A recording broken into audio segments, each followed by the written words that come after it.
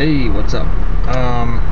This is gonna be a little odd. I'm using my phone, but I just thought I'd do a quick little Amazing Spider-Man review. Obviously, it's not like the first original Tobey and Raimi, but I thought it was really interesting. Nothing really bad about it. Not seeing. 3D effect. I saw it in 3D. Bits that had a good 3D effect.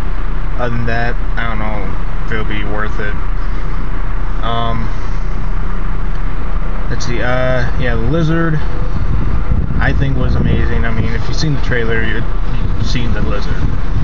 Really, that's he is aggressive. He is what he is. Dr. Connors, interesting. I mean, just the whole movie I think was interesting.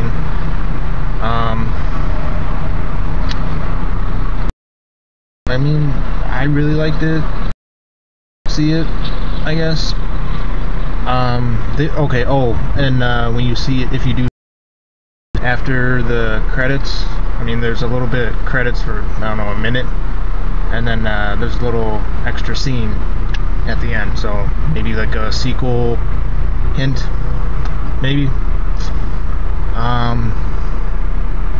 It's just a new story of obviously Peter's mom and dad history connection,